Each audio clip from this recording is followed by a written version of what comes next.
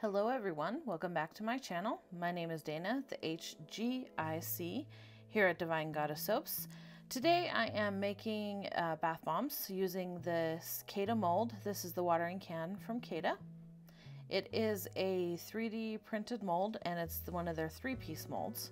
They do have some hybrid molds now. I think actually they might do all of their styles now in the hybrid molds if you prefer.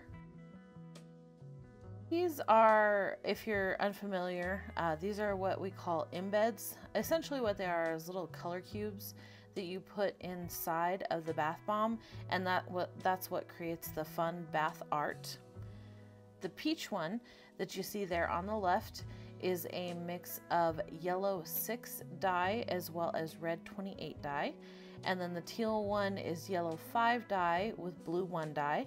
And the purple is blue 1 dye with red 28 dye. I will have a video coming up on how to make those with an embed maker. The embed maker that I use is actually from Sophistication. It's a real simple, easy embed maker.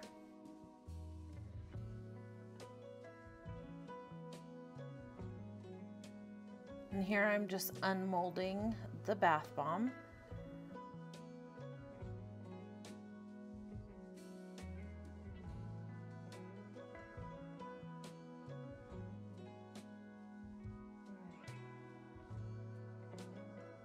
Now when you're removing sleeves for these 3D printed molds, you don't want to rock them too much. That can create an uneven edge along your bath bomb. It won't affect how it performs in the water, it's just a cosmetic situation. I've got my trusty whacking spoon there. And then here's what it looks like. Now the little card that you see me unmolding on there is just a cardboard coaster that I shrink wrapped. I have quite a few of those. They make it real easy to unmold things on. And then I have my tray there that I unmold everything else on. And this is at 2 times the speed. I don't actually make bath bombs this fast. I wish I did. That would be nice. But no, this is at 2 times the speed.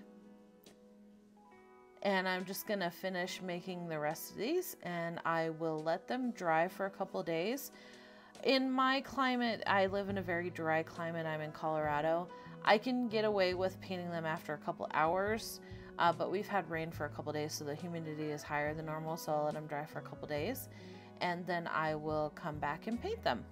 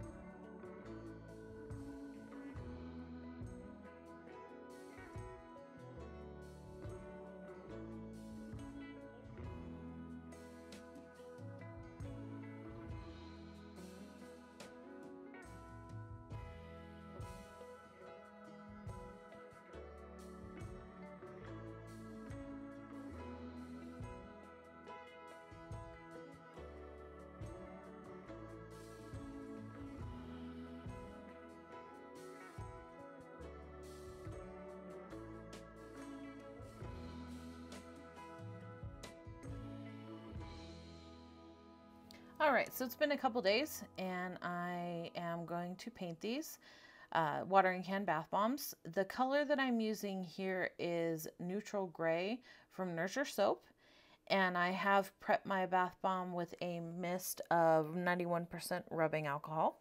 In my opinion, it just helps it paint better. It's like when you're painting a wall, you prime the wall first. In most cases. If it's a freshly painted wall, then you definitely want to prime the wall first. So the rubbing alcohol is just like the primer on the bath bomb. And as far as paint brushes go, I do prefer the round tip brushes. I don't have a specific brand that I prefer. Typically when I'm out and about at a store that has some sort of art section, I'll go and see if they have any on clearance or any that are like on sale. I don't spend a whole lot of money on these brushes because they are constantly being essentially soaked in rubbing alcohol. it will dry out the bristles, so you don't want to spend a lot of money because they don't last very long. But I do prefer the round brushes. Now, when you're painting a bath bomb, you want to make sure that your brush is soaked fairly well, but not overly saturated. So you'll see I give everything a mix, and then I kind of wipe off the excess along the rim of my cup. That way it's saturated enough to where it's not pooling on the bath bomb.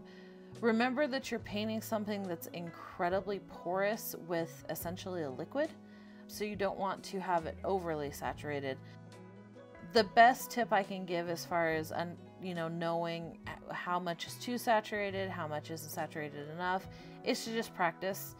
Everyone's going to be different. It may be different in a wetter climate than it is a drier climate like I live in. Just practice and you'll get there.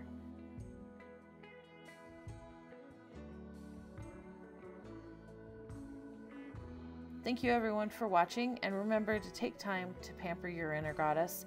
Self-care is important for every her, him, and they. If you haven't, pamper that like button, and I will see you in the next one. Bye.